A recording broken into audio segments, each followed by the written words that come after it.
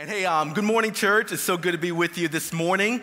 And before maybe some of you guys who are newer to the Mount, before you go and thinking Pastor Todd gained some weight, got an incredible tan and a luscious head of hair, I'm not him. Hey, I'm Andrew, the Fredericksburg campus pastor, and it's so good to join you today.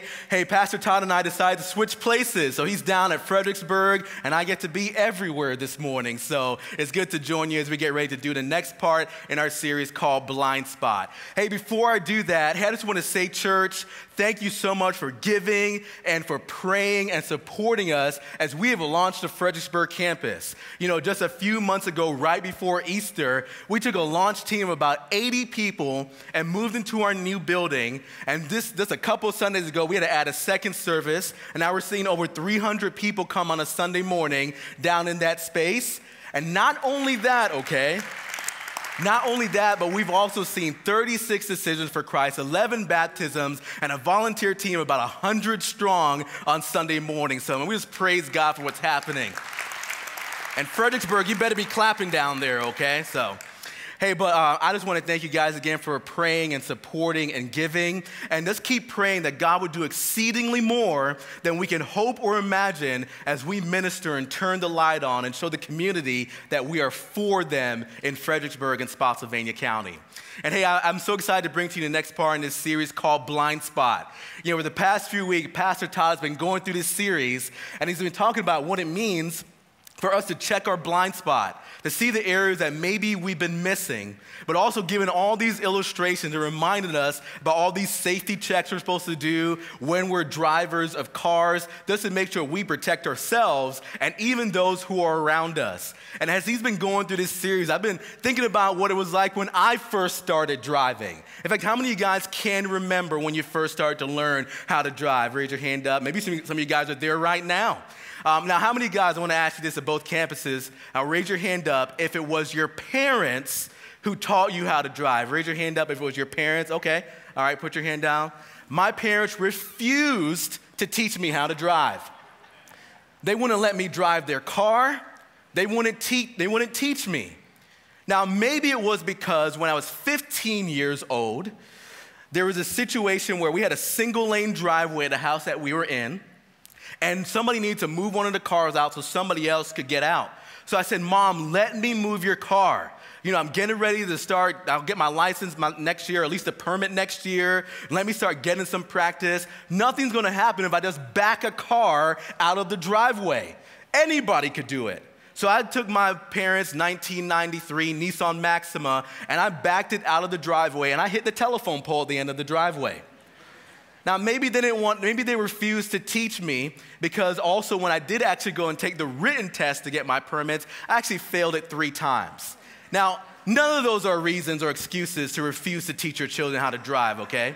But nevertheless, what I had to do to actually get my license is that I had to hire a driving instructor. So as a 16-year-old kid working at Burger King, making $5.15 an hour, I hired a driving instructor to teach me how to drive and to let me use the car so I could learn how to drive. And it was the type of thing where back in 1996, I paid $400 for 3 lessons to learn how to drive in South Florida. Now, after those 3 lessons were up, the driving instructor said, you are ready to go and get your license. And of course, at that moment, my dad was like, well, I need to make sure that you're ready. So now I do want to actually sit in a car with you and see if you're really ready to go and get your license. So the day came where I sat in the car with my dad. I got into the driver's seat, and my dad got into the passenger seat, and my dad entered that car as a black man, but as soon as I started driving, I don't think he could have been any more white after a few moments. Man, my dad was screaming like a Jonas Brothers fan. He was fearing for his life as I was driving around in West Palm Beach, Florida. And it's the type of thing where my dad later told me, and you know, the title of today's message is called Check Your Mirrors. And he told me that I needed to check my mirrors because apparently in those early days, and when I was driving around with him, I simply didn't check my mirrors. In fact, I can remember during that first year of driving, I actually didn't check my mirrors a lot. In fact, I was backing out of the driveway one day, and I hit a telephone pole. And yes, it was the same telephone pole that I hit the year before. And there was even one day at school where I didn't check my mirrors. I was backing out of a parking space, and I didn't check my rearview mirror, and somebody sideswiped the back of my car. Another time I was backing up, I even hit a parked car. So in those early days, there were lots of instances where I did not check my mirrors. And see, when you fail to check your mirrors, disaster can strike. And see, checking your mirrors allows you to see what's behind you. It allows you to see what's coming up beside you. And checking your mirrors can even help you avoid a collision with somebody else. It's checking your mirrors that can actually begin to put you on the offensive when it comes to driving, because it can allow you to see who's coming up beside you, but it can also help you see who's getting in the right lane for you to get into the right lane so you avoid a collision and you even avoid other people's mistakes. In fact, at both campuses this morning, hey, tell the person sitting next to you, say, hey, good morning, but you need to check your mirrors, okay? Going to tell them now, check your mirrors. Make sure you do that on your way home today. You know, each week, we've been reading this anchor verse, these anchor verses out of Ephesians chapter 6, verses 10 through 12. So I thought we would read them out loud again today. So down at Fredericksburg here at Stafford, if you're watching online from somewhere, even if you're at work right now, let's all read this passage out together out loud. So here it is, Ephesians chapter 6, starting in verse 10. Let's read it together. Finally, be strong in the Lord and his mighty power. Put on the full armor of God so that you can take your stand against the devil's schemes. For our struggle is not against flesh and blood, but against the rulers, against the authorities, against the powers of this dark world, and against the spiritual forces of evil in heavenly realms. You know, the Apostle Paul, who wrote this letter to this Ephesian church, he faced all sorts of attacks. He faced attacks from inside the church, outside the church, from the government, even being put in jail. He faced attacks being put in jail and also while he was in jail.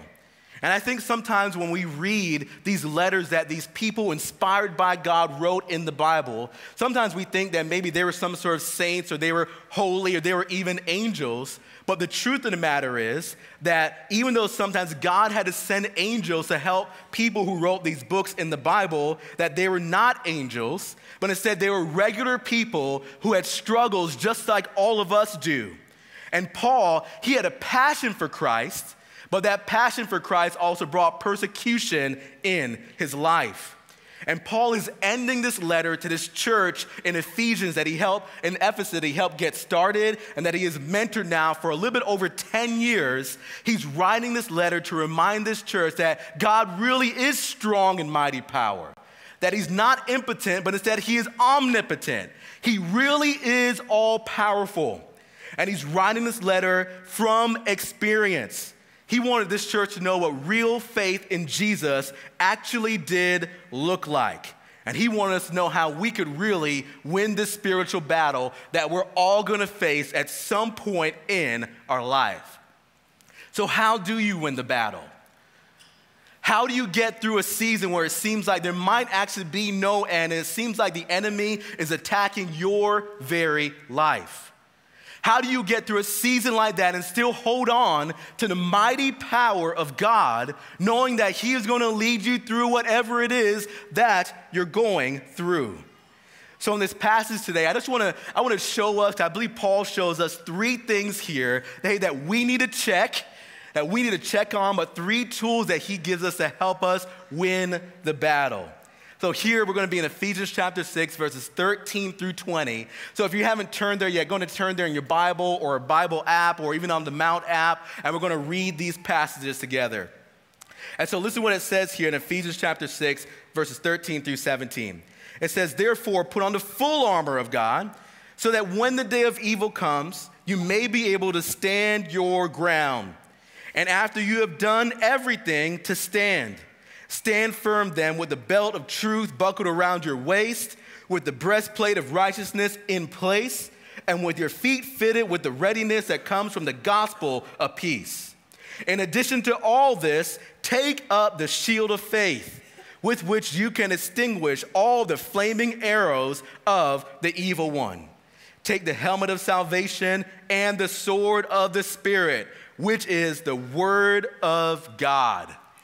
You know, the first thing I think Paul wants us to kind of check and see if we're doing in our life, and a tool that he gives us to be able to win the spiritual battle, the first thing is simply this, is that we need to stand firm.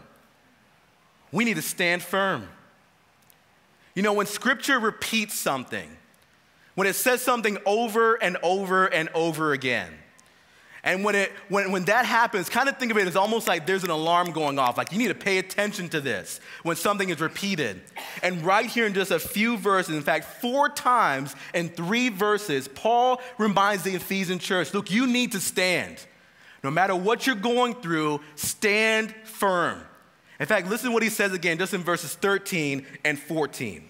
He says, therefore, put on the full armor of God, so that not if, okay, but when the day of evil comes, you may be able to stand your ground. And after you have done everything, after you've gone through everything, to still stand. And he says, stand firm. You know, I've been working in full-time ministry now for about 15 years. And one of the things I feel like I see so often, and maybe more often than I should, is that oftentimes when the life of the believer gets difficult or challenging, when you even feel like the attack of the enemy is directly on you and in your life, so many times believers will make the choice to walk away. Or sometimes they'll begin to think, you know what, maybe my faith wasn't valid enough, maybe it wasn't strong enough, or maybe it wasn't even good enough. And maybe that's the reason why God's allowing these things to happen in my life. In fact, sometimes they'll even start to doubt God and start to think, look, if God really did care about me, why is he allowing me to go through this season that I'm going through? If God really does want the best for me, why was he allowing me to go through this season of despair and turmoil right now in my life? Or sometimes people start to think, you know what, maybe I just wasn't doing it right.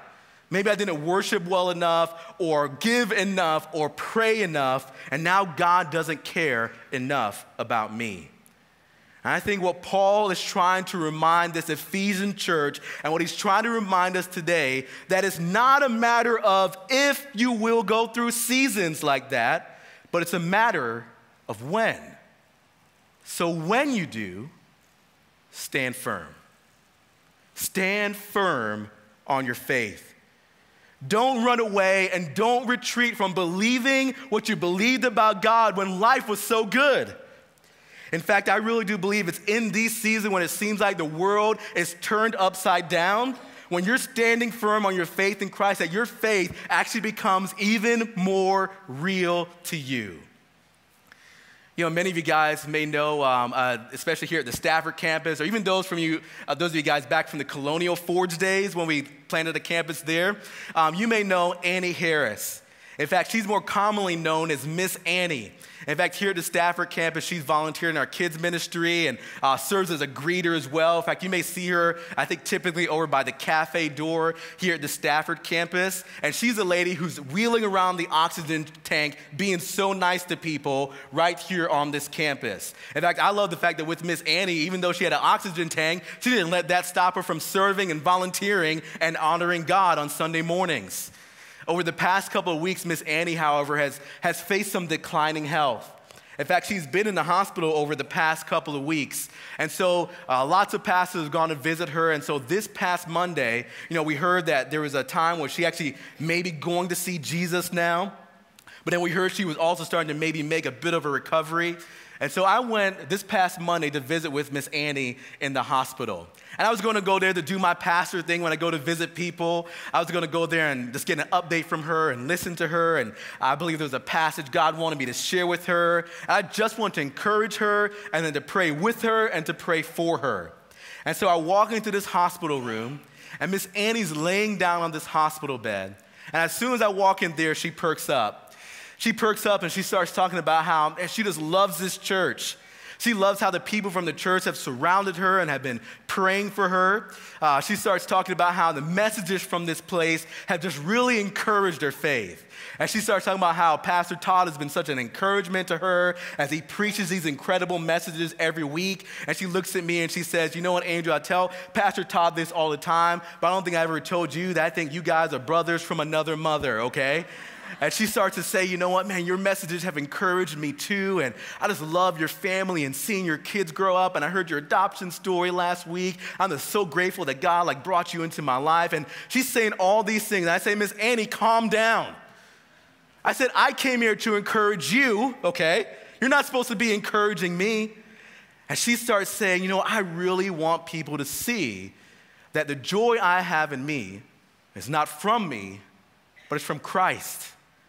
And she told me about how the hospital staff has been asking her, hey, why are you so joyous? Don't you know that this could be the end? And she said, I want them to know that joy comes from Jesus. In fact, she wanted people to know, look, I know that I could go to be with Jesus this week. It could even be today. Or he may give me some more time to spend here on earth with my family and my church and my friends. But she said, you know what? If I go to be with him, I'm going to praise him. If he gives me a few more years, I'm going to praise him. I want everyone to know that no matter what, I still trust God and I love him, whether he takes me home right now or whether it's a couple years from now. I was thinking, how many people could be in a situation like this, where it seems like this could be the end, to still say, you know what, I trust God, I believe him, and no matter what happens, I'm still going to praise him. And I thought, here is Miss Annie laying down in a hospital bed, but she is standing firm on her faith. And I don't know who this part of the message is for today, but I believe that God wants to remind you today that even though you may be in the middle of a difficult season or even in a season of despair, don't give up, stand firm. If the cancer treatment hasn't been working as well as you would have hoped, don't give up, stand firm in your faith. If that prodigal son or daughter that you've been praying for, hoping that they will return, but they still have not come home yet, don't give up on praying for them and seeking God for them and claiming his word for them. Don't give up, but instead stand firm on your faith. And for the college student, stand firm. When that professor or those students tell you that the Bible isn't real, that God isn't real, in fact, the Bible is a book of fairy tales, and we're all actually here from some sort of alien seed, stand firm. Let nothing move you. Always commit yourself fully to the work of the Lord, because you know that your labor in him is never in vain. When they try to challenge you in the classroom, stand firm, because he who began a good work in you, when your parents told you about Jesus, when you were into that high school camp and you not only knew that Jesus was real, but you felt that he was real, stand firm on your faith, because he who began a good work in you promises to grow that work and to complete that work until your life on earth here is over. Stand firm, because you are not the result of some sort of cosmic accident, but you are instead a divine masterpiece by the God of the universe. So when the day of evil comes, not a matter of if, but when, don't run away from the church. Man, don't run away from Christ, but stand firm in your faith. The second thing I think that Paul wants us to kind of check on and see if we're using this in our life is not only do we need to stand firm in our faith, but we also simply need to put on. We need to put on the full armor of God. Now, if you missed last week's message, you really need to go back and listen to part 2 of this series called Blind Spot, because Pastor Todd went through all these pieces of the armor, and because that's where the passage leads today, I'm just going to quickly review them, but you really need to go back and listen to last week's message. But in Ephesians chapter 6, verses 14 through 17, Paul goes through this armor of God that we need to put on for our defense and for our protection. And he talks about the belt of truth and how Satan will try to fight us with lies, but as followers of Jesus, we have the word of truth. We also have Jesus, who is the way, the truth, and the life. And how we need to put on the breastplate of righteousness. And see, the breastplate, it protects the most vulnerable parts of the body, our heart, our major organs, and even our lungs. And see, Satan will oftentimes attack our heart, which is the seat of our emotions, our self-worth, our identity, or even our trust in God. And it's easy to say that we believe, but it can be challenging to obey. So when we put on the breastplate of righteousness, this breastplate of right living, and we obey the word of God, no matter in what season, we need to put on the armor of God. And then we need to put on feet fitted with readiness. Now, the foot gear that God gives enables us to proclaim the gospel of peace that comes through knowing Christ. And we really do have a message that can indeed stand the test of time. In fact, I love how last week Pastor Todd was up here declaring that Jesus is Lord, that Jesus is Lord. In fact, I love that Kanye West has been declaring that Jesus is King, that he is King. This is the message that stands the test of time. And I love how we talked about last week that all you need to do is share the gospel, and to be ready is to know John 3:16 and to know your story, and you're ready to share the gospel of peace. And then we need to pick up and put on the shield of faith. And holding up the shield of faith blocks against those fiery attacks from the enemy. And it also gets even stronger when you build your life around other believers. And how it's so important to get involved in a life group or serving here at the church and surround yourself with the shield of faith. And then the helmet of salvation. Man, Satan wants us to doubt that God is real. He wants us to doubt that he saved us. He wants us to believe that God really isn't calling us to things in life, that he really isn't doing anything in our lives. But just like how the helmet of salvation the helmet can protect a Roman soldier from a fatal blow, it's the helmet of salvation that reminds us that we really are secure in Christ. And again, you really need to go back and listen to last week's message if you didn't get a chance to listen to it. But I want to ask those of you who did hear last week's message, and those of you who are even familiar with all the pieces of the armor of God, I just have a question for you. Did you put it on last week? Did you armor up? And again, when the Bible repeats something, when Paul, who's under the inspiration of the Holy Spirit, reminded this church several times about putting on this armor of God, he's trying to let us know, look, this is important. Like, this is for your security, your protection, and your defense. Don't just ignore this. In fact, in verse 11 of chapter 6, Paul says, put on the full armor of God. In verse 13, again, he says, put on the full armor of God. And when we put on the full armor, it's also a reminder, no matter how the fight ultimately ends, man, we have victory in Jesus. In fact, Paul will even go on to say to the Philippian church, look, even if I die, it is still gain because I get to be with Christ. And even if we put on the full armor of God and that fight ends in death, it is still victory because even death has been defeated because of Jesus. So did you put on the armor last week? And God wants us to stand firm in our faith. He wants us to put on the full armor in every single season of our life. But I think the last thing here, and last week we left out one piece of the armor because we wanted to talk about it today. But the last piece of the armor is so important for all of us because not only do we need to stand firm, put it on, but I believe as followers of Jesus that God wants us to also fight back. To not just be on the defensive, but to go on the offensive. In fact, listen to what verse 17 says in Ephesians chapter 6. It says, take the helmet of salvation, again, the security that comes in knowing Jesus. Take the helmet of salvation and the sword of the Spirit, which is the word of God. You need the sword of the Spirit, the word of God, everywhere and every single day that you're living. You know, all the other pieces of the armor, they really are for defense. They're defensive protection for us. But it's with the sword. And not only can you be defensive, but you can also go on the offense. You know, it's interesting here that Paul actually uses a word for sword that's not maybe the type of sword that maybe you picture from like Braveheart or like an Excalibur type sword. The word he uses here in the original language is makira. In fact, it may also be translated either machete or dagger. So it's not some type of like big, ginormous sword that you can maybe just slash a whole bunch of people with, but it was a smaller sword, just like this right here. Now, this is a toy. I was afraid to bring up a real sword here because I thought I might cut myself. But it was a smaller sword. It was a smaller sword that the Roman soldiers could keep on them at all times. No matter where they are, no matter where they were located or what they were going through, they had this smaller dagger-type sword, this double-edged sword on them at all times. And see, what a sword like this primarily was designed for, it was for hand-to-hand combat.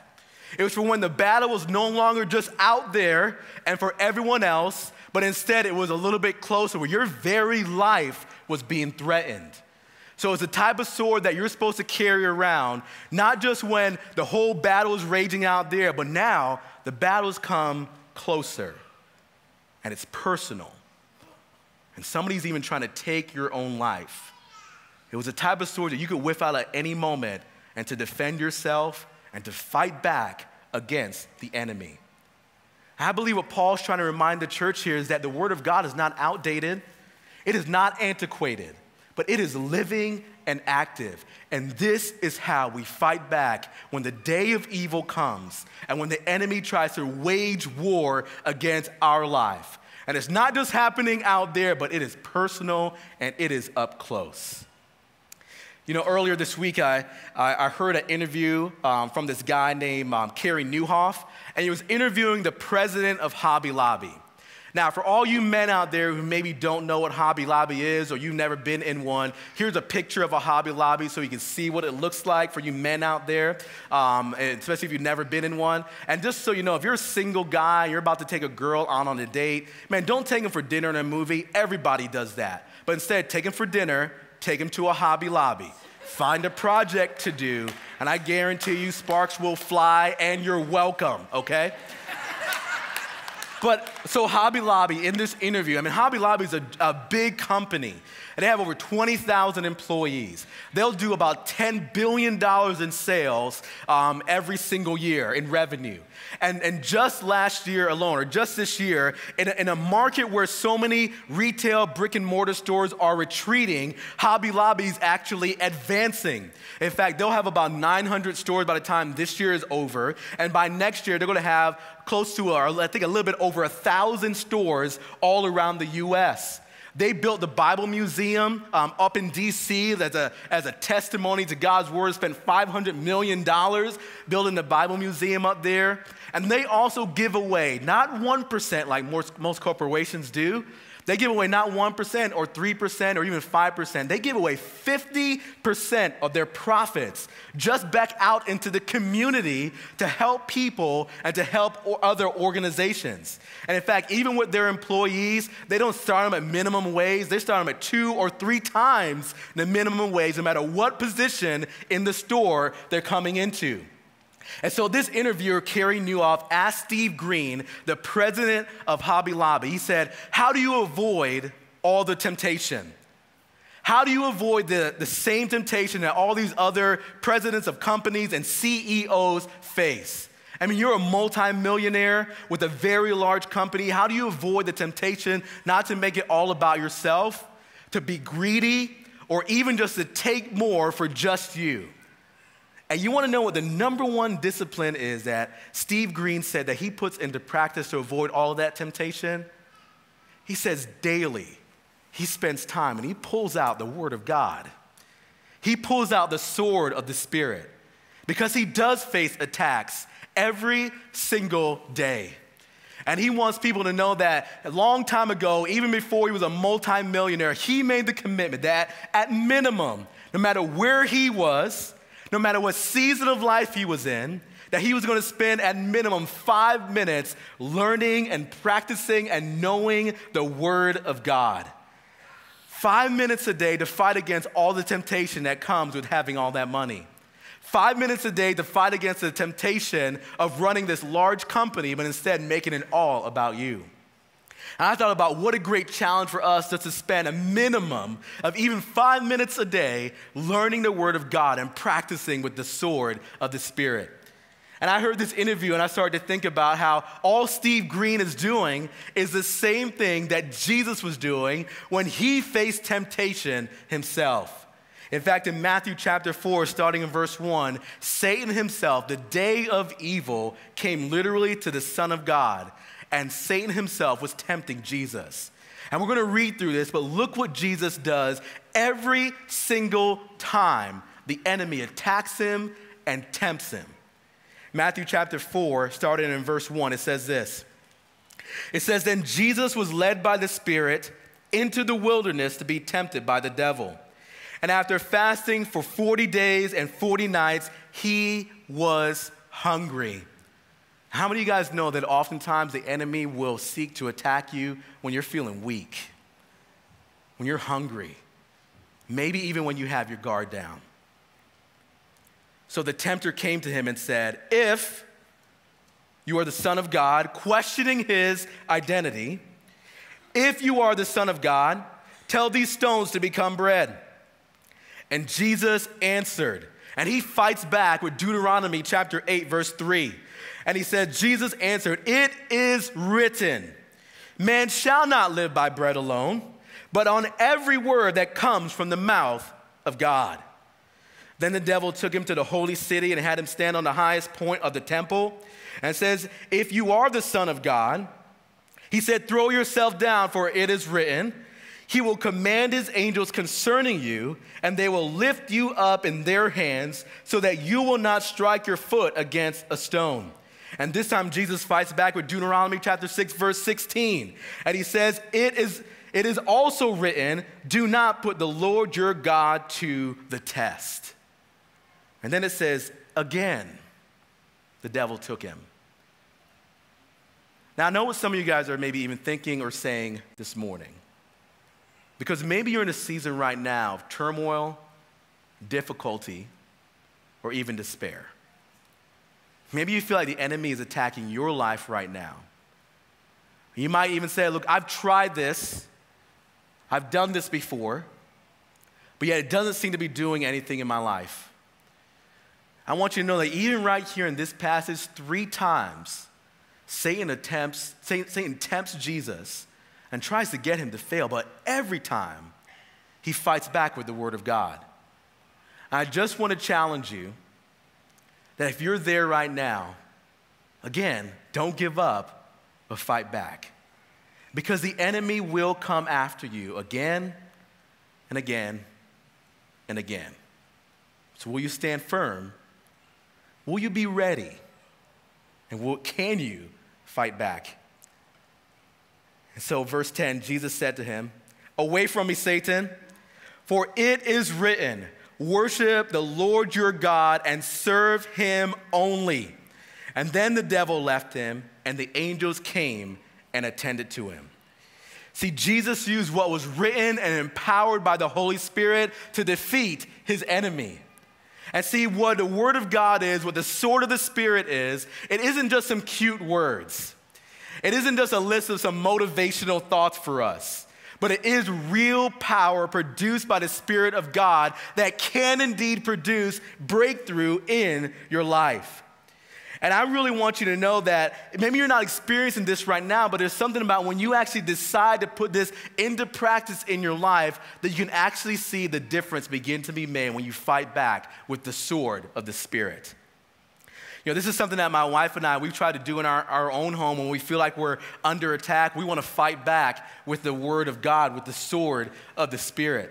And one of my oldest daughter, her name is Micaiah, and she went through this season where she was so fearful, so gripped by fear. In fact, we felt like the enemy was just attacking her with fear.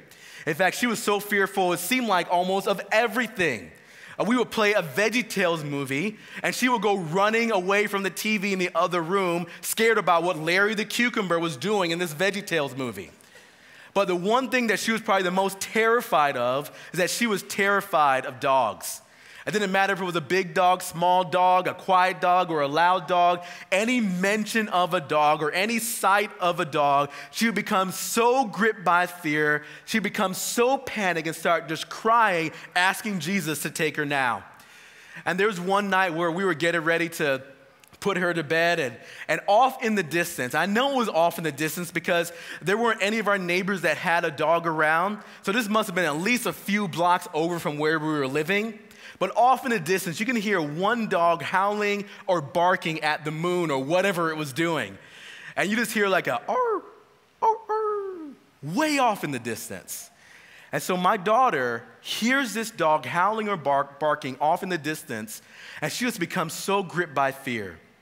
She just starts crying and just weeping, and she was so panicked. And she just starts saying, Daddy, this dog is going to come and get me, and it's going to come in here, and it's going to bite my feet off, and it's going to bite my toes off. And she's just crying and weeping. And I said to her, I said, Micaiah, look, if that dog does come in here, it's not going to bite your toes off. It's going to go straight for your face, so you don't have anything to worry about. I did not say that, okay? I did not say that. But I kept trying to tell her with everything that was in me that this is a safe place. Nothing is going to happen to you. That dog is so far away. And I said, by some chance, if it did make its way over here, find where you are, somehow kick down our door, make it upstairs to your room, then kick down your door, Daddy's not going to let anything happen to you. In fact, I'm going to punt that dog in Jesus' name back to wherever it came from. Nothing is going to happen to you. But every time I tried to use my words, she just kept crying. I was just even more and more fearful. I can remember thinking in that moment as a dad, I almost felt like a failure. I felt like a failure because my words were not good enough to help my daughter. But it's also in that moment, it's almost like I felt God tell me, look, you've tried your words, but now it's time to fight back with mine. And there was a verse that I learned a few years ago after giving my life to Christ in 2 Timothy chapter 1, verse 7, where it says that God has not given us a spirit of fear, but of power and of love and of a sound mind. And I wanted to teach her this verse. I wanted to teach her to fight back with the sword of the Spirit. And so she's just about 3 at this time, so she couldn't read yet. So I thought, you know what, I'm going to put this verse in song form. I'm going to teach her to sing this verse, so anytime she's fearful, she can fight back with the word of God. So I taught her 2 Timothy chapter 1, verse 7. And you know what, I'm going to teach it to you today, church. I'm going to teach you to sing this song, to sing this verse. So over at Fredericksburg, I want you to stand up. Here at Stafford, I want you to stand up. You're watching online, I want you to stand up. I feel the spirit of a worship leader coming over me right now. I feel the spirit of Andy LaValle taking over me, and I'm going to lead you in this song right now, okay? So I'm going to teach you how to sing it first, and then at both campuses, I want us all to sing it together, okay? So here's how the song goes. It goes, for God has not given us a spirit of fear. And then you're supposed to get real big at this part, okay? But power and of love and of a sound mind. Then you get quiet again and say the reference because you want to remember what the reference is. 2 Timothy 1, 7. Are you guys ready? Okay, you ready?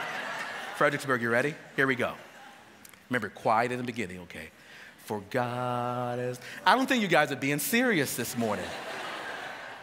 Look, we're about to tap into the mighty power of God. We're about to take the sword of the Spirit and fight back against the fear that the enemy will try to put in our lives, okay? So you need to declare this. You need to feel it down in your heart. You put on the armor of God. We're standing firm and we're about to fight back, okay? So here we go. For God has not given us the spirit of fear. Now get real big. But of power and of love and of a sound mind. Now quiet again. 2 Timothy 1, 7. Now guys, give yourselves a round of applause. You may be seated. You can be seated.